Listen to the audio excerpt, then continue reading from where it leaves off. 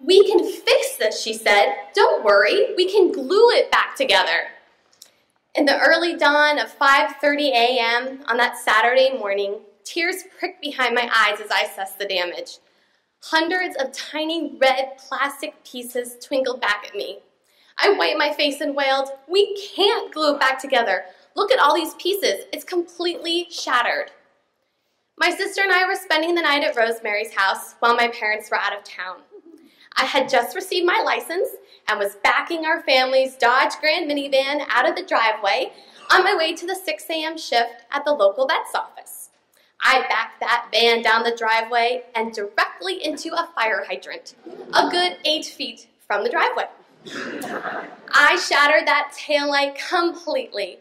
Rosemary in her threadbare terry cloth robe and dog-chewed slippers skittered around the driveway, gathering pieces of taillight and stashing them in the pockets of her robe. "My parents are going to kill me," I cried. "My mom won't ever let me drive again. You know how she is. She's going to ground me and she's going to yell." I started to sob when she turned to me, placed her hands on my shaking shoulders, and said, "Sarah, now stop this. Go on to work. It's just a taillight. We're going to work this out." I dreaded the phone call I knew I'd have to make after work. Rosemary was ready for me when I got home, sat me at her kitchen table in front of a plate of her signature extra crispy oatmeal cookies, and told me she'd tell my parents she did it. Oh, I thought about taking her up on that, I did.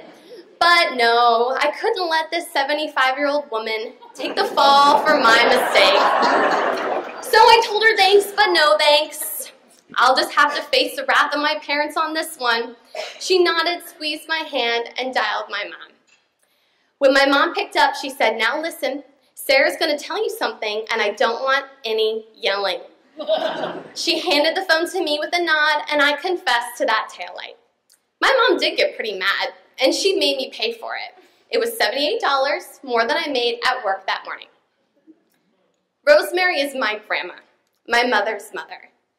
I never call her grandma or grandmother or Grammy or anything like that. She's just always been Rosemary. That's what everyone calls her. And when people saw me around town, I was Rosemary's granddaughter, and I'd smile with pride. In school, I wrote my name as Sarah R. Gatsos, and I go back in and edit my byline at the student newspaper to include that R. That R stuck so strongly that at my 10-year high school reunion, my classmates greeted me as Sarah R. Clearly, I was the only child with such an affinity for her middle name. And when asked about it, I promptly answer, "It's my grandmother's name." In middle school, I was inducted into the National Junior Honor Society. The school made a big deal with a ceremony and a reception. My parents couldn't come, so I asked Rosemary to come as my guest. And she came. She came dressed in her smart Kelly green pantsuit and her signature hot pink Revlon lipstick. She had no clue what National Junior Honor Society was all about, but she proudly sat in the front row and clapped loudly when the principal called for Sarah R. Gatsos. Rosemary doesn't wear holiday sweaters. She's not part of the knitting circle of grannies. She believes computers are a passing fad, but she does like Ricky Martin. She owns a pair of Purple Vogue reading glasses. Ice cream is an acceptable breakfast food at her house. She worked at L.O. Bean well into her 80s. And when she took me shopping for school clothes, she selected her own pair of jeans from the junior section at Macy's, complete with rhinestones on the rear pockets. I learned more cuss words from Rosemary than I did all year riding the bus in 7th grade. She attended a college at a time when not many women did. She was a nurse. She spent much of her adult life living in Central America for my grandfather's job. Not bad for a woman born in Hicksville, Ohio. In college, she called me on my phone in my dorm room at 6 a.m. on the morning of my birthday, my very first birthday away from home. She asked me if I was talking to her at the phone at the end of the hall. And she was the only one who ever sent me care packages. One time, I received a pair of orange socks, floss, and M&Ms in a Ziploc bag.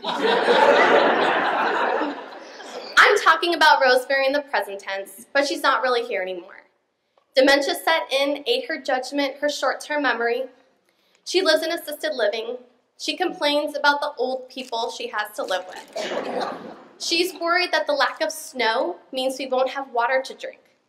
She can tell me when all the men left to fight for World War II, but she doesn't remember that taillight. But I remember. I don't own anything of Rosemary's. One of those estate specialists came and sold the miscellaneous pieces of her life, and then we sold her home. While I don't hold the physical, tangible pieces that make up her life in my hands, I carry those memories in my heart, and I remember I am Rosemary's granddaughter. I have a daughter. She'll be 4 in June, and her name is Kate. Kate Susan. Susie, Susie, Susie, she screams as my mother's car pulls in the driveway. Kate ignores my calls to slow down as she races out towards my mother, the two of them embracing as if they don't see each other at least once a week. Kate squeezes her tiny arms around my mother's neck, and I feel a pang in my heart for the woman who helped me collect caterpillars, play hooky from preschool, and whose name I carry. I am Rosemary's granddaughter.